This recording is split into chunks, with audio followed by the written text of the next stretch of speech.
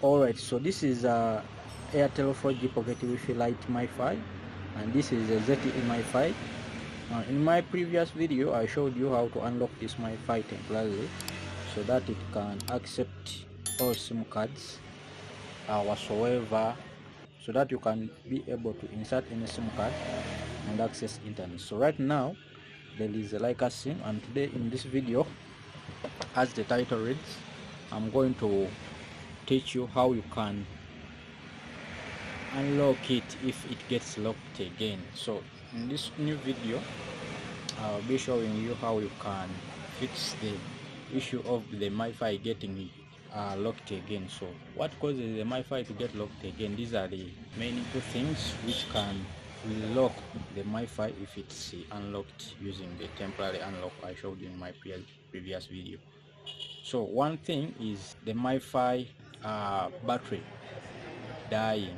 Yeah, so when the battery dies of the MiFi and the MiFi switches itself off when the battery is low, when you switch it back on, the MiFi will be in a locked mode because it will initialize and it will get locked again. So let me switch on this MiFi. Currently it is switched itself off when battery is low, so let me switch it on and I show you what I mean.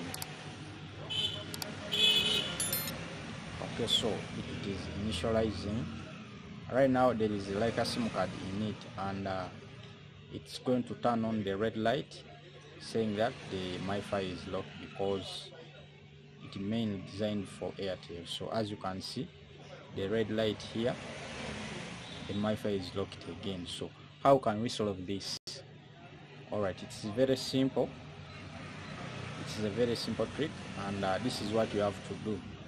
Alright, so the MiFi is locked, and currently inside there is a Leica mobile SIM card in the MiFi, and what you have to do is just remove the SIM card. Okay, I'm going to remove the Leica mobile SIM card, and don't switch off the MiFi when you're removing the SIM card. Okay, don't switch off the MiFi, just remove the SIM card inside. Okay, now when you remove the unsupported SIM in the MiFi, replace with the supported SIM. If it's Airtel, I'll replace with an Airtel SIM card. If it's MTN, replace with MTN SIM card. So this is what I'm going to do right now. Okay, so I'm going to put back the original SIM card which is supported by the MiFi. So when you put back in it, the MiFi will restart.